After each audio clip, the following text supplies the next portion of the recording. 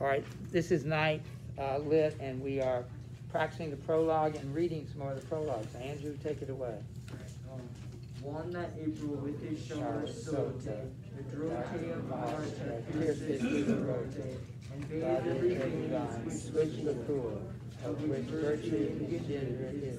Slow down just a tad. One desperate seed with the sweet of bread, hath there and hath heat. The kindred crop is zone, hath in her mouth, hath forth Rome. And small coals make a melody that sleeping all night with open ear. So pricken him nature in her courages, that longing folk to boon on pilgrimages. And pilgrimages for to seek in strangest, and to burn hallways, poor they in soldier laundries. And specially from every shire's inday, of England to Canterbury by wind they winded. The holy blissful martyr for to seek it, there hath holden one that they were seeking. All right, it's couth. Let's agree on that. The word is couth. That it's couth in sundre lunde. There was another word that didn't sound quite right, but you have you can look that up and work on it again, and we'll try it tomorrow. I think the more we do it, the better we are. So go ahead and turn in the book. I'm not quite sure where we are. Very good. 19. I'll have to, at page 19, what do we got to get to? We got to get to 26. That's not impossible. So did we not get through the read? Well, we read through it, but we haven't finished. All right, so we have read it. So again, the key thing here is to pick out several things, and then at the end, one of the question asked you to kind of group these people together. That's a fascinating exercise because you can group them in pairs. You can group them in groups. Like of more than one. You can group them in more than one group. So that's a useful thing. All right, so let's look at this reeve. Remember what a reeve does? Yes. A steward of an estate reform. The steward usually involves the managing of domestic affairs, especially foods, buying food, maybe the servants, or managing the servants, something like that. That's what he does. And this particular reeve, as with most of the characters, has some really good qualities and maybe some not so good. I'm not sure he has any really that's not so good, but nobody's perfect. So give me, again, you have to think back, look over it, and give me one quality that he has. I know you couldn't write in it, so. We didn't read about them. I thought we did. We just defined it. We didn't read it? No, we did. I thought so. All right, so give me one thing. No one that ever caught him in arrears. Which means debt. So he's not in debt. Unlike the lawyer, remember he said that he was in debt and trying to hide it. This guy has never been in. No one's ever caught him in it. It means he's probably a pretty good businessman. Julie. It was pretty thin. Which is kind of counterintuitive in the sense that he's wealthy but not large. So that says something about him. He doesn't spend his money on those kinds of things, which is what rich people would do. Yeah. He had a better hand at bargains than his lord. One more time. He had a better hand at bargains than his lord. Where did you read that? I just want to see it. It's down near the bottom. After shadow and green that he was Yeah, it's terrible they don't have line numbers. It's almost impossible. It's about like 3/4 down the page. 3/4? Yeah. Oh. All right. Okay, I get it. Yeah. So what does that mean? Who's his lord?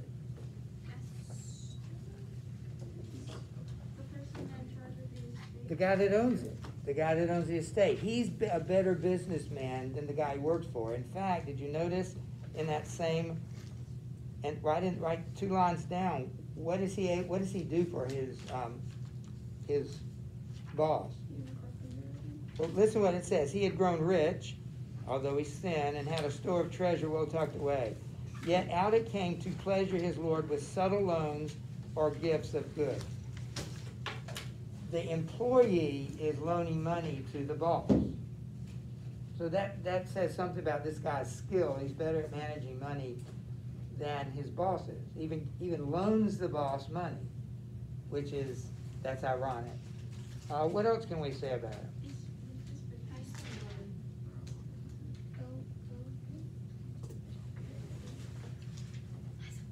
The first line tells you something. You probably don't know this word, but it says the reeve was old and choleric and thin. You know what choleric means? All right, when we do the vocabulary, you'll learn it. Choleric means irritable. Like he's the kind of person, which I'm not fond of these kinds of people. I hope I'm not like this. I wouldn't, I hope you probably don't like people like this, but you never know if they're in good mood or bad mood. And it can be really quickly irritated, and you don't know why. That's this guy. That's not really a virtue. What was the words for it? Choleric. It's the first line of his description. Yeah. I'd say he's like pretty neat because it says he keeps his bins and garners very trim. Well, I don't know what those words are. Wait a minute. Where does it say this? It's near to the front after the. After what? It's like It's 8 the lines sixth down. or seventh one. He kept bins and garners very trim. Is that what you're saying? Yeah, no one could like score a point at it or gain a point at it. Yeah, the bins and garners are where they hold the food. If it's a farm, which it sounds like it is, that's why they store it. And he's just organized. He's neat. I'm looking at my desk right now. I admire people who can be that way, and I try. But after about 3 periods, I find out, okay, I don't know where it is. Anyway. He's very organized and neat. Knows where everything is. That's a virtue. Anyway, it's a probably good list for him. Would you say he's admirable? Sue, I don't know about you, but what about Chaucer? Do you think Chaucer admires this guy or not? No. Why? Why not? It just didn't seem like he did the way he was describing him. Well, that's what I'm asking. Why not? How does he describe him? We Have we said said irritable. anything yet about him that was negative? The irritable thing, right? Is what? The irritable thing. Yeah, but how does that outweigh every other good thing, or are there more good things? He's neat. He's organized. He's never in debt. He loans his boss money. People are afraid of him. It mentions that kind of goes along with the irritable thing. You decide, but you could argue that the good outweighs the bad. All right, so let's go on to the summoner. Oh yeah, good. We're in good shape. We can definitely finish this. All right, the summoner. Did we talk about what is a summon? You've never gotten one then. That's good. You really don't want to have to get one. What? Something that I will tell you before. Absolutely. Now, if you're ever summoned as a juror or as a witness, they won't come to your house and give it to you. If you're summoned as a witness, you'll get a letter and say you need to be in court by such and such a date, or you'll get it in a letter say you need to report in such a date, Guilford County office or federal, wherever it is. That's a summons. You have to be there. You can't ignore it. You can't. I'll get to it maybe. They'll come. Well, they claim they'll come after you, literally. I don't know if they actually do that or not, but you don't ignore summons. If you're summoned because you're being accused of something, they will show up personally. Usually the sheriff deputies will do that. They'll come and as soon as they hand you the paper, as soon as you touch the paper and pull it, the clock is ticking. They can't arrest you until they find you. They can't summon you until you've been alerted that you're going to be summoned. So that's why some people try to avoid the sheriff deputy, whatever. I mean, if you're a murder suspect or anything, that's different. We're talking about smaller crimes like that. But that's what a summoner does. But this guy works for the church. Maybe they have a church court. And the church court has cases that they deal with, so that's what this guy is. He works for the church court. So he's the one who sends out the summons, right? He's the one who delivers them. He's not the one who issues them. The one that issues them is usually the archdeacon of the church. He's the big guy right under the archbishop. And so he delivers them. But you'll find out that this guy is very corrupt. And you'll see why. Anybody volunteer to read it? All right, Olivia. There was a summoner with us at that inn, his face on fire like a cherubim. For he had Carbuncles. carbuncles. His eyes were narrow. He was as hot and lecherous as a sparrow. Black, scabby brows he had, and a thin beard. Children were afraid when he appeared. No quicksilver, lead ointment, tartar cream, no brimstone, no boric acid, so it seems, could make a salve that had the power to bite, could not procure his welts of gobbly light, or purge the pimples sitting on his cheeks. Garlic he loved, and onions too, and leeks, and drinking strong red wine till all the hazy. But he would shout and jabber as if crazy, and wouldn't speak a word except in Latin when he was drunk, such tags as he was spat in. He only had a few, say 2 or 3, that he had mugged up out of some decree. No wonder, for he heard them all day. And as you know, a man can teach a jay to call out Walter better than the Pope. But you had tried to test his wits and grope for more. You'd have found nothing in the bag. Then Cosito Guejares with his tie. He had a noble violet and a kind one. You'd meet none better if you went to find one. Why, he allowed just for a quart of wine and any good lad to keep a concubine. A 12-month and dispensed him together, and he had finches of his own to feather. And if he found some rascal with a maid, he would instruct him not to be afraid. In such a case as the archdeacon's curse, unless the rascal's soul were in his purse. For in his purse the punishment should be. Purse is the good archdeacon's hell, said he. But well I know he lied in what he said. A curse should have a guilty man in dread. For curses kill, a striving brings salvation. We should be aware of excommunication. Thus as he pleased, the man could bring duress on any fellow in the Diocese. He knew their secrets, they did what he said. He wore a garland set upon his head, large as the hollow bush upon a stake outside an alehouse, and he had a cake, a round one, which was his joke to wield, as if it were intended for a shield. All right, as usual, we can find several things to say about this guy. I've given you some hints. He's a corrupt man. So what can you say about him? Amanda, give me one thing.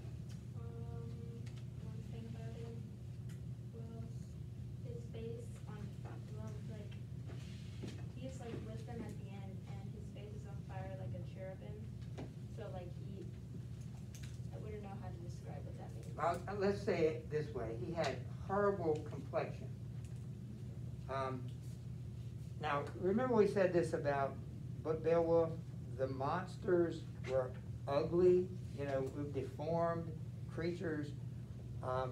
The bad guys don't always look that way. The bad guys often look better than the good guys, and that's why they're so successful being a bad guy. Here's a case where this guy looks like the outside, what's on the inside. He's not very attractive. He has this terrible complexion. I won't say anymore. You tell me. He like drank a lot. That's when he was drunk.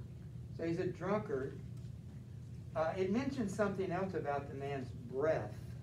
I mean, if you're around people that drink a lot, you don't have to get close to. I hope you're not. That'd be terrible. Why would you be around people that drink a lot? But I just remember. And fortunately, I've never had to be around people in college, maybe. But you get close enough to them, you can smell it. You can smell beer, whatever it is. So it has a smell to it. But what else does this guy take in that smell? Yes. He eats garlic Yeah, leeks are kind of like onions. So his breath is not very good. His appearance is not very good. Children are afraid of him. The guy walks in. It's not like Home Alone, where they're all afraid of the old guy living next door, who turned out to be a really good guy. This guy really is a bad guy. He looks like it and he acts like it. He says he was lecherous. Do you know what that means? It means he's sexually immoral. You wonder what's so attractive about him, right? Now, how is he corrupt? There's no law against smelling bad or looking bad. There's actually no law against being lecherous. But what does he do that's... If like he summons someone or whatever, then he'll let them get away with it if Yeah. they just give him stuff. So he takes bribes. And he's in a position, he's the guy that you see. You don't see the judge and you don't see the archdeacon. You see this guy. So this is the guy that comes with the summons.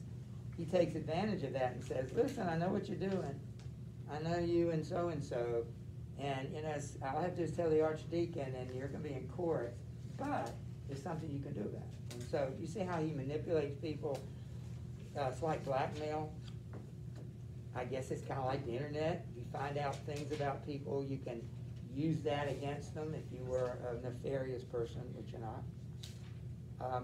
And if it sounds like he says he has finches of his own to feather. And in other words, I think that's a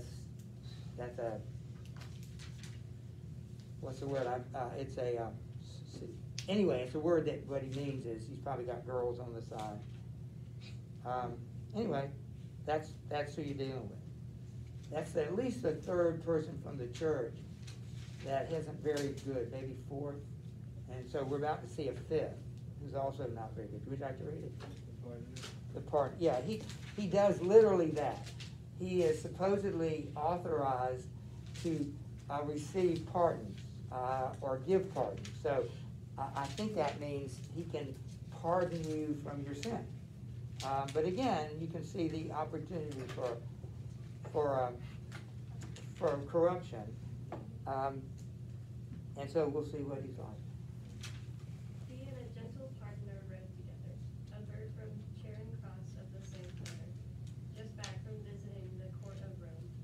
He loudly sang, "Come hither, love, come home." The summoner sang deep seconds to this song. No trumpet ever sounded half so strong. This partner had hair as yellow as wax, hanging down smoothly like a hank of flax.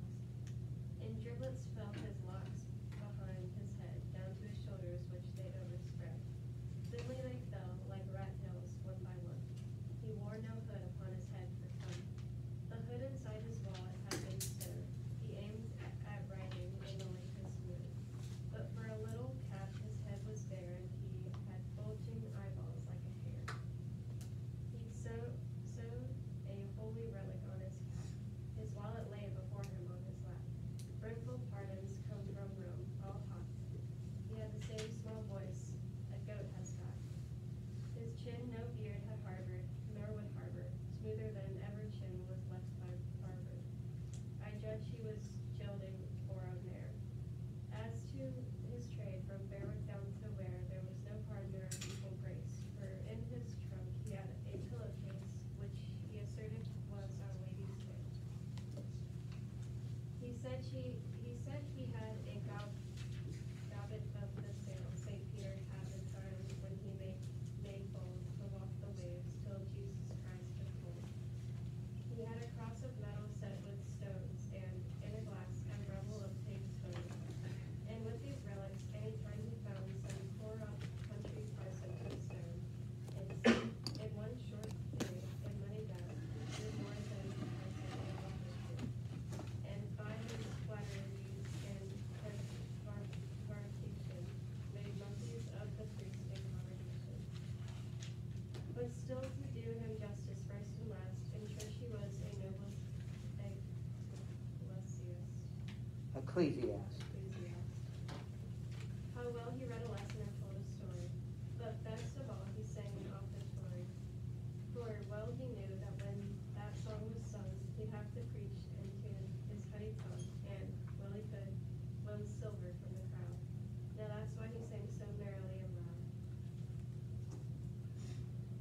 can we say about this guy? He was like an entertainer for money. Yes, he sang, and he had a real high voice, kind of unusual for a man, singing voice. But what else do you note about him? Now, blonde. Doesn't say blonde, it says yellow. I think of yellow. Blonde. Or yellow. Yeah. You know, whatever yellow is, you know, that doesn't necessarily look great on a man. But it's also yellow as wax. But like yellow as his hair. What would that say about his hair? Should I compare it It was as yellow as wax. He didn't wash his hair. It doesn't sound very clean. Oh wait, and then that goes with like something about rat tails. So yeah. Yeah, that was another His thing. hair was like all stuck together. And had, like rat tails. What else? His eyes bulged. What else can we say about him? I mean, so far again, nothing corrupt. There's no corruption about this, but we do get to that. What else do you notice about him? He had big eyes. Right. Yeah, he sang for like money. That's what he sang. So he's very materialistic. He would sing for money, and the fact that he sold pardons and indulgences, most of those people were corrupt. You could make money from that. You know what an indulgence is? You will learn. Indulgence is when the church in the Middle Ages believed that if most people died and you were a churchgoer, you would go to purgatory, not to heaven. Only the saints go to heaven, and only the terrible, really terrible people go to hell. Most people go to purgatory. You will eventually go to heaven, Burn off your sins. but you have to work them off. And so if you want your your great-great-grandfather to spend less time in purgatory, you would buy an indulgence. And they could cut off 100 years. So whoever is in charge of it. If it sounds crazy, Except that's a lie. then I can't argue with you. Yes. But that's how it The whole works. purgatory idea feels a bit radical. That's just the way to think. The only thing I can understand about purgatory is if you're a Protestant, a believer, you understand that we're saved, and all saved people are saints. You don't have to be St. Francis of Assisi or anything like that. So all saints go to heaven, directly to heaven. But in the process of life between the time you're saved and the time you go to heaven, you are being sanctified. You are becoming more of a true believer. Can you explain it? Kind of. I mean, so for us, like there's like 3 levels. There's hell, there's the purgatory, and then there's heaven. The 3 levels of hell? No, like that. No, there's Gotcha. like just three Gotcha. levels. This is there's Dante. heaven, Dante does the same thing. There's heaven, there's purgatory, and hell, and then in hell there's like different levels. Yeah, And very good. anyway, so in the purgatory though, when you die and you have sins, and you were, let's say that you aren't able to like tell the priest that you're sorry for your sins. Right. There's an imagery that some people have made that it's like holy fire, like it doesn't burn you, but it burns your sins, and you can hear it hear voices and screams coming off of you. That's like your sins burning off of you. And then after that, it depends like what your sins were. If they're severe that you couldn't go to heaven, but you don't go to hell, like you stay there for a while until they're all burned off. There's a name for that, the kind of sin that There's moral. that you and cannot, venial. yeah, you cannot be forgiven, or it's so bad you go to I heaven. think that's It's something called venial. venial, yeah, and then Which is that? Venial is like, The worst? see, cause I get confused with one of them, you cannot be forgiven. and That's it's right, just yeah. Terrible, and then the other one, you can be forgiven. And you go to purgatory and you, how did you put it? You burn And them then off? You burn them off, it doesn't burn you, your soul, it burns off your sins. And so, I don't think indulgences are part of the church anymore, but in the Middle Ages, they were, and that's why Martin Luther, one of the reasons he rebelled against the church, because he realized how corrupt that was. Because what they were doing with the money, they were building St. Peter's Basilica, which is down there. They were using the money from the indulgences to build something, and he disagreed with that. So thank you for that explanation. Was there anything else? That's all really. So when we read Dante, you can be very helpful. We won't read Purgatory, but Dante follows that model. And so I appreciate that, that's helpful. Anyway, that's what this guy corrupted. He would sell things and make money off of it. He lied, it says he flattered and he lied, so, so he used relics. What were relics? Sacred items, and he would claim they were something, again, with no proof, but he would, so that's a bit of a lie. More than likely, he doesn't have St. Basil's tooth, or he doesn't have a piece of cloth from Mary's veil. More than likely, he wouldn't have those things. It's kind of creepy if you think about it. Like if you just go around collecting body parts from dead people, Well, you're like, they're not body parts, they're things that the person wore or Said a is tooth. associated with that person. he said a tooth. Oh, Like okay. imagine if you're like, oh, if you're on my That's true, special that is a teeth. body part, yeah. He's Really? spooky, he's dirty, and he carries around dead people's stuff. That's what we're talking about. That's, he would carry these relics in the bag, all right? You can see. All right, so we are finished with the pilgrims, but we're not finished with the prologue. So I need somebody to take it from there, because we have a couple pages left. Anybody want to take it before I ask somebody to read? Ben, would you read? Sure. Okay, we're on page 22, and he now, Chaucer now focuses on the party as a whole and the plot of going to Canterbury, and you can take it from there. Our host gave us great welcome. Everyone. Okay, where are you? Oh, mine. Oh, now I have. So sorry, I was looking at the page. Now I have told you shortly, in a clause, the rank, the array, the number, and the cause of our assembly in this company. In Southwark, at the high class hostelry, Hostelry. known as the tavern, close beside the bell. And now the time has come for me to tell how we behaved that evening. I'll begin after we alighted at the inn. Then I will report our journey, stage by stage, as a reminder of our pilgrimage. But first I beg you, in courtesy, not to condemn me as unmannerly, if I speak plainly and with no concealings, and give account of all their words and dealings, using their very phrases as they fell. For certainly, as you know so well, he who repeats a tale after a man is bound to say as nearly as he can each single word if he remembers it, however rudely spoken or unfit, or else the tale he tells will be untrue. The things pretended and the phrases new, he may not flinch, although if it were his brother. He may as well say one word as another, and Christ himself spoke broad and holy writ, yet there is no scurrility in it. And Plato says, for those who read with those with power to read, the word should be as cousin to the deed. Further, I beg you to forgive it to me, for if I neglect the order and degree and what is due to rank in what I've planned, I'm short of wit, as you will understand. All right, so here, Chaucer issues a disclaimer. What's a disclaimer? It's kind of just like warning you of what's coming. It is a warning, right. And what is his particular warning about? There's Yeah. gonna be bad words. Don't blame him. for the Yes, words. he says if I say any kind of bad words or describe something that you think that I shouldn't, I didn't make, it's like he's telling us, not me, he said it. Even though he did it, like another person did it. He's actually the one who's writing the whole thing, so it's very clever. Can I give you an illustration? When I was a teacher at Page, You wanna know that? this has never happened at Caldwell, but it happened on occasion that a student might call another student by a bad name, or might have even called me a bad name, which happened once or twice.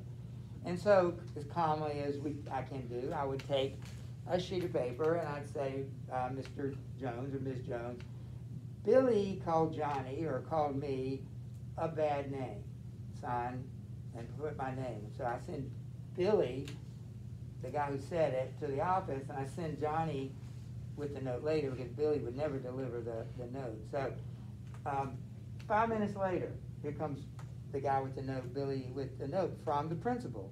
And on the note it says, tell me exactly what he said. So now I get out my pencil, I say, Billy called Johnny a blanking blank blank blank exclamation point, and sign my name. Oh, that's And so bad. I send it on, because sometimes the principal is saying, what's a bad word? That could be anything. Maybe it's not really a bad word. Maybe So tell me what you heard said, and so I'll get to write all those 4 little words that he said, and then send it back up to the principal. That's what he's talking about here. Sometimes you can't mince words. You have to say it exactly. Like you're in a court of law. Tell me what he said. He said a bad word. Tell me exactly what he said. There's sometimes you have to be precise, even if it's not nice. So that's what Chaucer is saying. I didn't say it. He said it. It's not me calling the guy those blankety blank words. It's what I heard said. Sometimes you just have to say it that way. Second thing I want you to note, and I want you to write it down, yeah.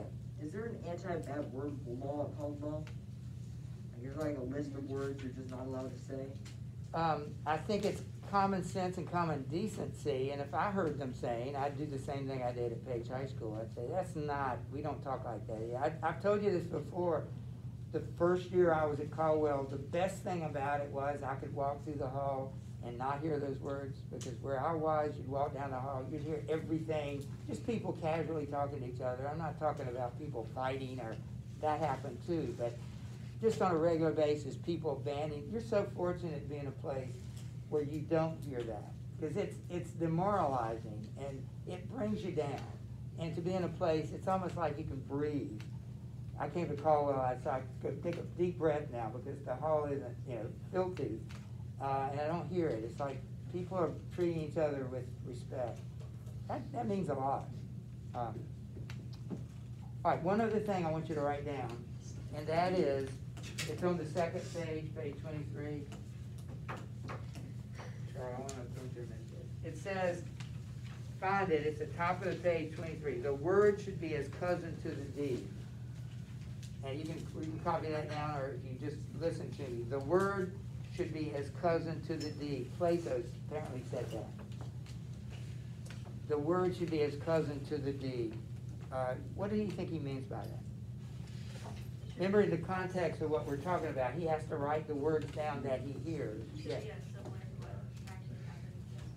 Yeah. The words have to match the deeds. If you Wait, like the letter D or like D-E-E-D-S. The action. The words have to match the action. If you wrote a story and you had these 2 guys beating each other up and say, you're a tattletale, that you're a mean person, these 2 rough guys with scars on their faces, and, you're a very bad person. That's not what they're going to be calling each other. They're going to be using some really strong language, and you either write it like that or you don't write about it at all. It's kind of, if you're writing for kids, you can clean it up and everything, and if I write, I'm certainly not going to use that. That's not going to be my audience, but yeah. So you want us to write that down, and then was there anything else? Well, that's what it means. What does it mean? It means that your words should match the action. The other thing we said, what is the disclaimer? You need to explain what we mean by that. Griffin, you want to read about our host, just the next stanza? Our host gave us Yeah. Anybody have a question? All right, so Griffin's going to read about the host. He is number 31. There are 30 pilgrims, but then the host represents the 31st person. He's not a pilgrim. Go ahead. Our host gave us great welcome. Everyone was given a place, and supper was prepared. He served the finest victuals you could think. The wine was strong, and we were glad to drink. A very striking man, our host was tall, and fit to be a marshal in a hall. His eyes were bright, his girth a little wide. There is no finer purchase than cheap side. Bold in his speech, yet wise and full of tact. There was no manly truth he lacked. What's more, he was a merry hearted man. After our meal, he jokingly began to talk of sport.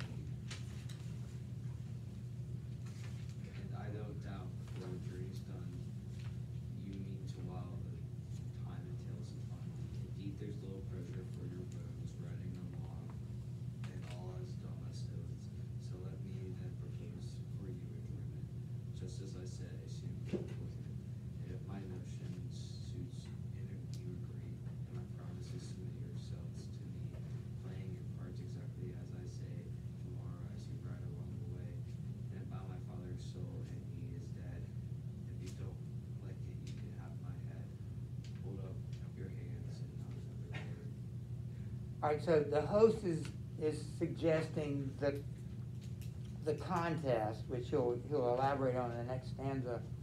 Remember the contest? Okay, he's going to go into some details, but he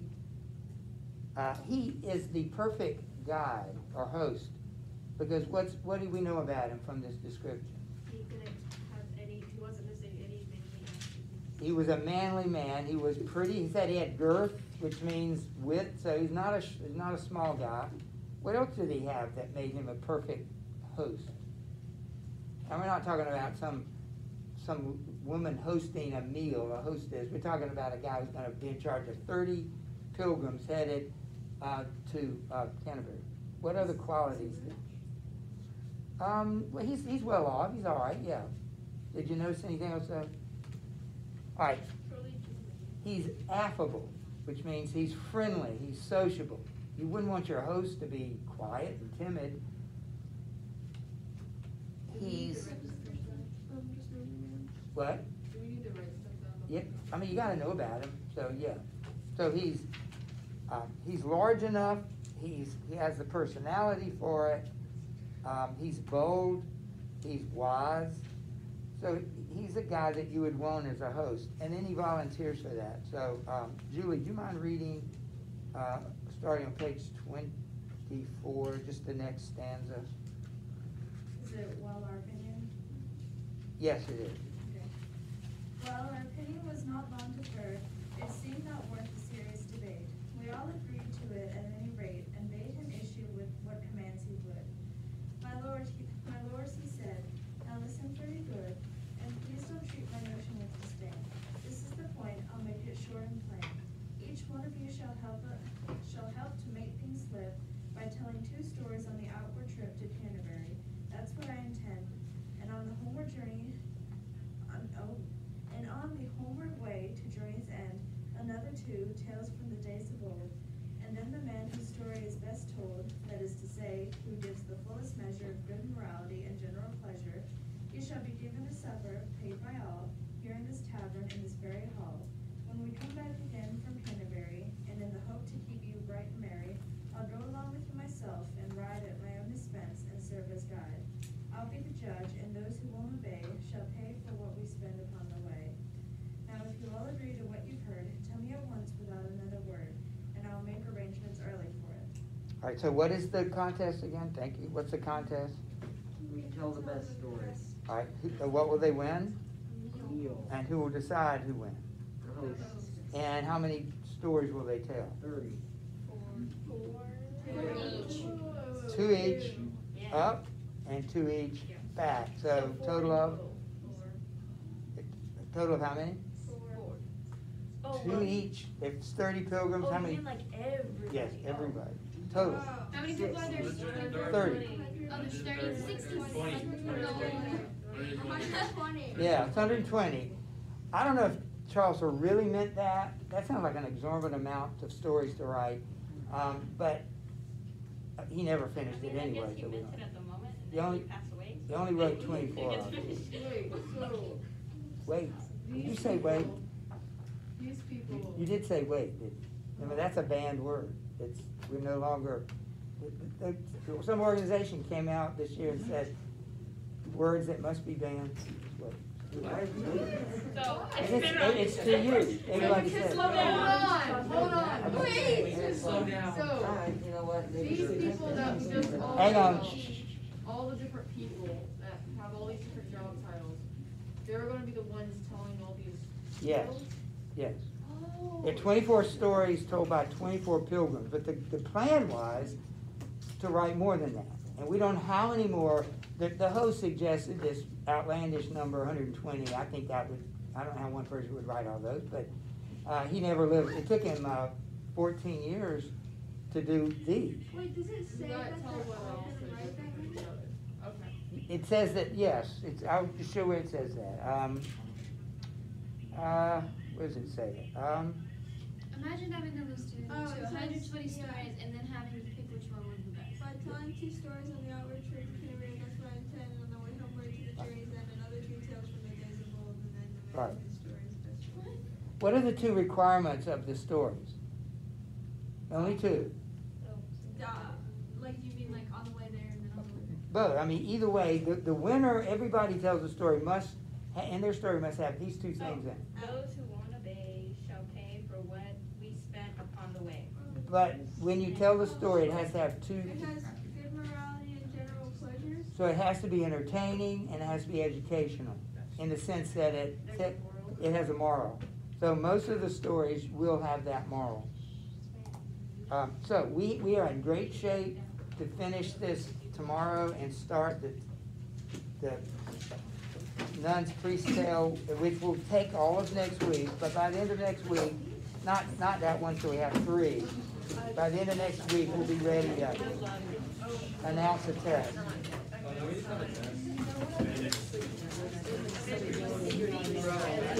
I struggled.